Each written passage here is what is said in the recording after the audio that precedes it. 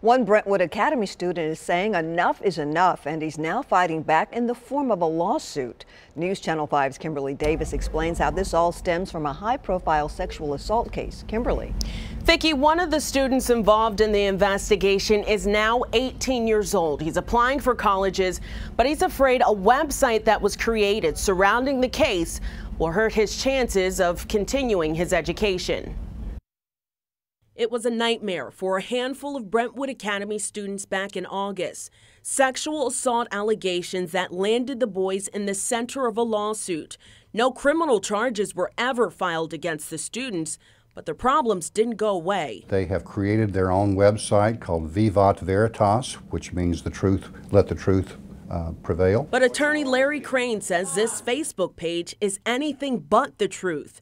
Crane represents Bo Brown, one of the boys involved in the Brentwood Academy sexual assault investigation.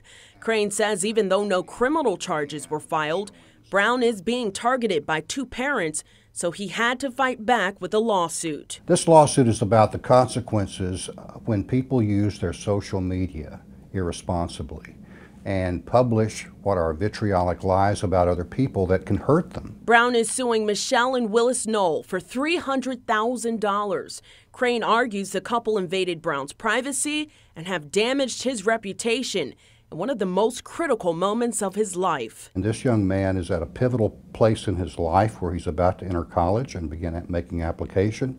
His reputation that he's worked hard to keep is in jeopardy. Brown is hopeful this lawsuit will finally help put this nightmare behind him. The family just wants the record set straight.